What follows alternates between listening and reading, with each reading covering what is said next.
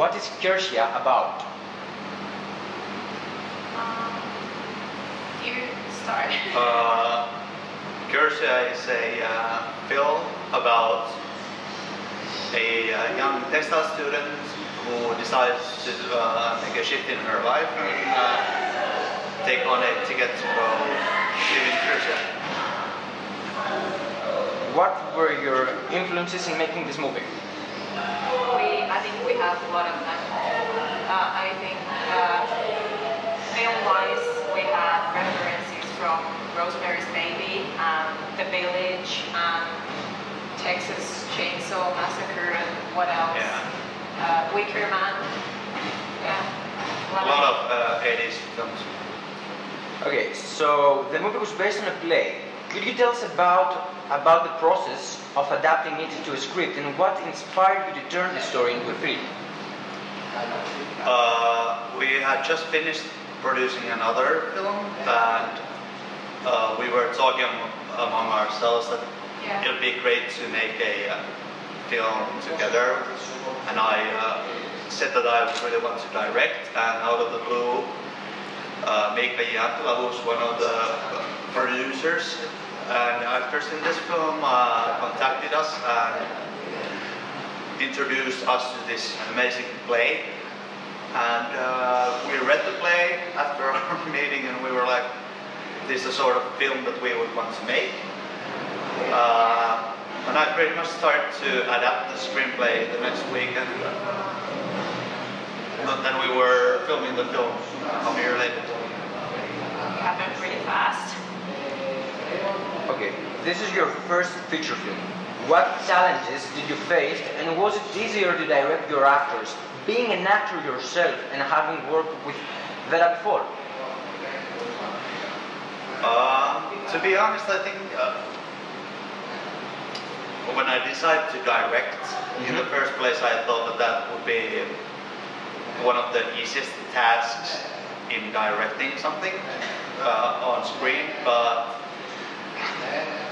what came as a revelation was that as a director you have to be considerate about so many other things as well, that you have actually so limited time to put into the acting versus what you have to put on the other stuff.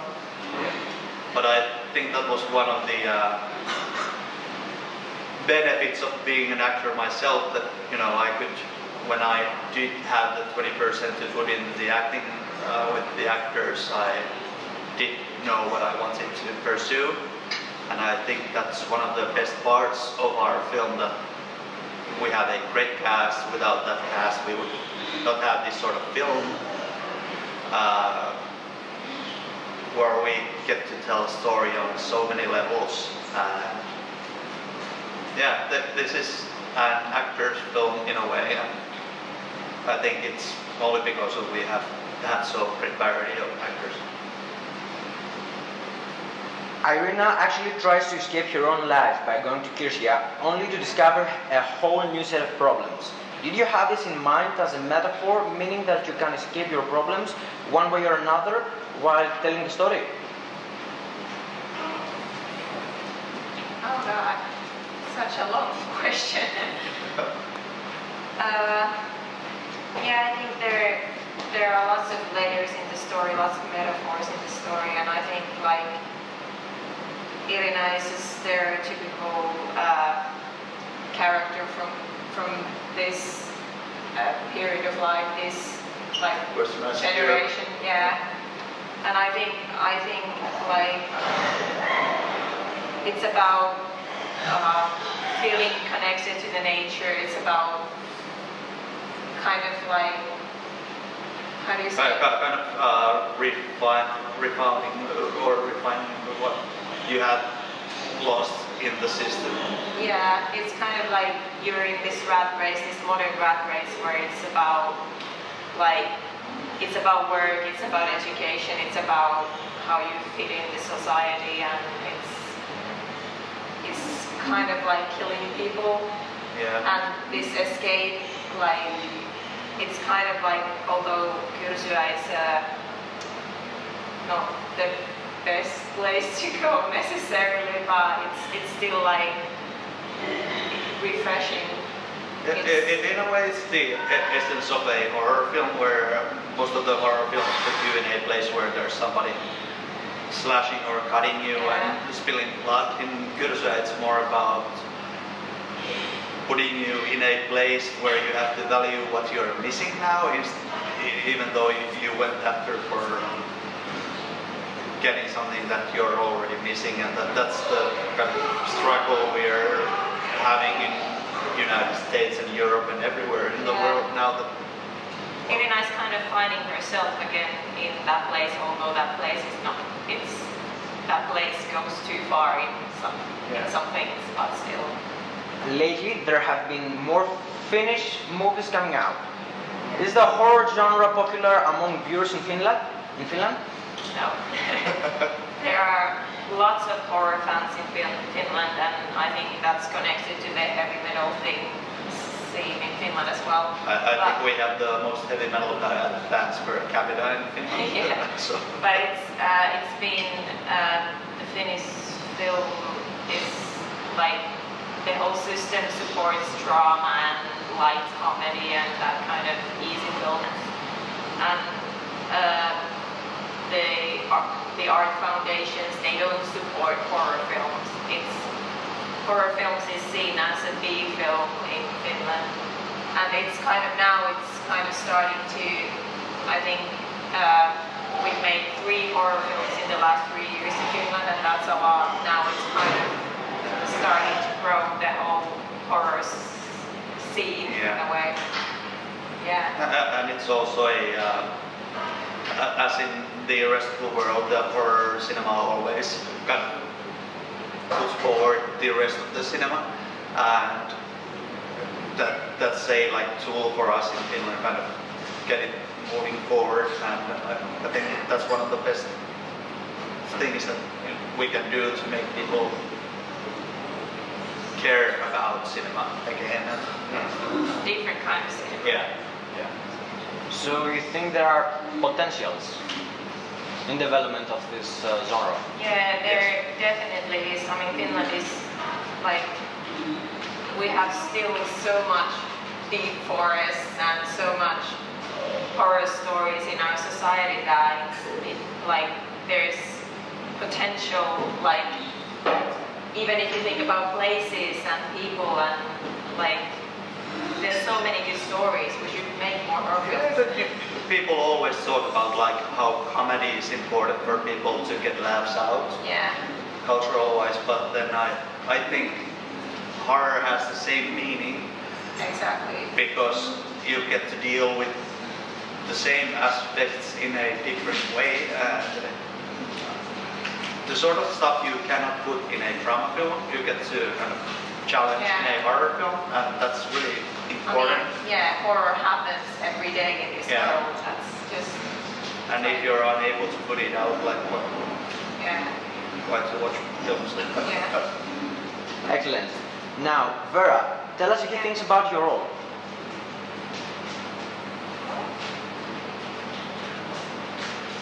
About your experiences, I guess. What's the most interesting experience? Probably for me, as an actress, the whole filming thing was the most interesting experience. It was challenging. We were living in the place. We filmed the film in the same place we actually lived for 4 weeks. It was crazy. I think we filmed 16 hours per day, because in Finland in the summertime you have constant sunlight. You don't have dark hours in Finland in the summer, so we had the chance to film through the whole day. So it was exhausting, and we didn't have showers or anything for 3.5 weeks. We filmed in this very old location, and there was this very old sauna and then pond, and we actually washed ourselves in there. So as an actor, that was very it was was challenging, but at the same time it was really kind of cool. We lived like hillbillies. Yeah, we actually lived like in the story the people lived. So that gave so much when I did the character. And later on we heard that, for example, the pool where we were swimming every day, that it's actually usually full of snakes and stuff. So, yeah, a little bit dangerous too. So, in the last few years, there has been a tendency of supporting decentralization and seeing isolated communities as an idealized place to live. That's how Irina heads out for the village, and when she actually gets there at first, she seems to enjoy this lifestyle. How do you relate to this approach? I would relate it to very much. I mean, that's kind of one of the main points of the story. Like, for example, me as an actress or as a human being, I actually, in the end, I started to feel more connected with the people in Kyrsya than with my character. Even though I think, like we talked about before, it's about escaping this modern rat race. That's one of the main points of the film, that is the modern society rat race the healthiest way to live in a way. Getting a chance to figure yourself out again. Yeah, I think in Kyrsya, although some things have gone too far in there, I feel like some main things are more like healthier in there. You respect the nature, you respect the family, and kind of like they were in the past, if you would could say. Yeah, exactly. Mm-hmm. What was the biggest challenge you faced in place, Irina? Probably one of the things was that with like for all the other actors, it was easy for them they could play with kind of like, because they had to learn a new accent and they had to be these people from the past in a way, so they had actually the chance to find something new, whereas for my character it was unlike the stereotype from this modern society. So for me it was hard to kind of find things to play with in a way, because it was so normal. And the other thing is probably the physicality, like I have to run barefoot for a month in the Finnish forest, so that's painful. And I had to swim with the snakes, and I had to, although it was summer, it was actually an ice cold summer, so I had to wear summer clothes, although it was like +6 degrees or something, so lots of physical challenges too. And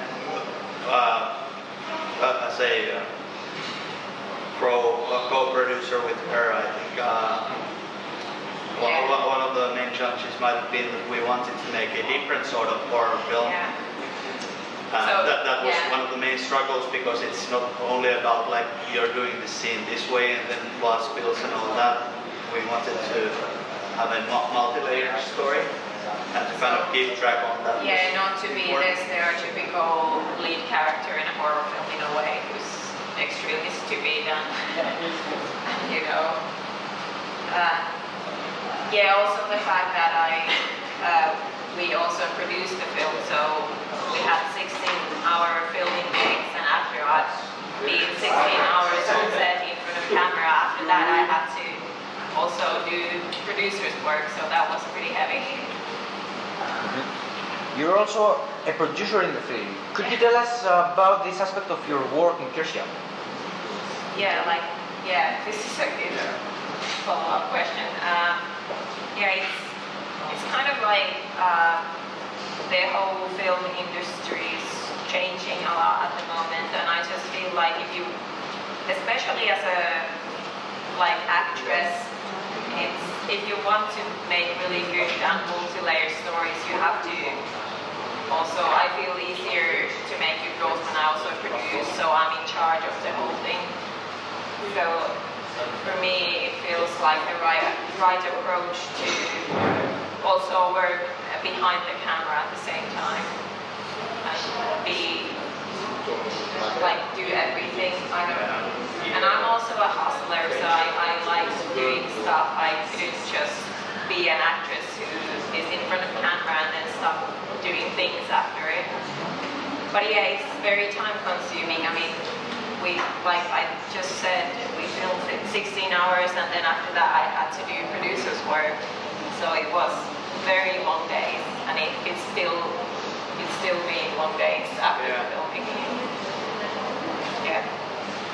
How do you feel about film festivals, and why do you think they're necessary? They are the most necessary at the moment. I feel. I think especially during this sort of time where we have these huge players like Netflix and whatever you name those, where they just make film, a video and sort of content.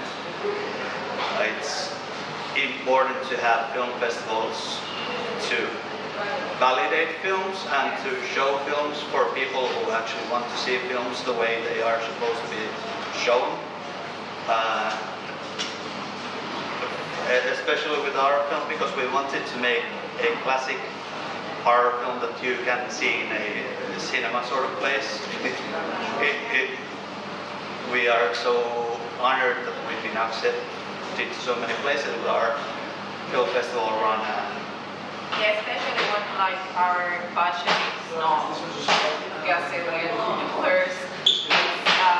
When you don't have tons of money for the marketing, it's easy to be validated with film festivals. And also I feel film festivals are the real places for actual film lovers. That's the greatest thing, to actually go to a film festival and be with the film freaks. Experience the films together, and like there's no other option in a way. Is this your first time in Greece? I've actually been once to Greece, but this is my first time in Athens, and I think this is my first time in Greece, and I was looking forward to it. I was so excited to come here because I've always wanted to come here, and now I got the chance. In Finland we study a lot about also our acting schools about the ancient Greece, Greece and the tragedies and mythologies and all that. So for us it's been a big deal to go to see the places where those stories are written and told and all that. And what do you think of the festival? I mean, the Friday nights, Mikastrom? To be honest, I'm a bit nervous because you never know how a audience reacts to the film. But so far, I'm really grateful about the whole venture in a way, and and I think it's gonna be one of the biggest horror festivals in Europe and in the world too, because people are already talking about it a lot. Like we've heard from many places, people are talking about Horrorant. Yeah, it's getting bigger and bigger every year. Exactly. I hope you have a nice trip, and thank you for the interview. Thank you very much. Thank you so much.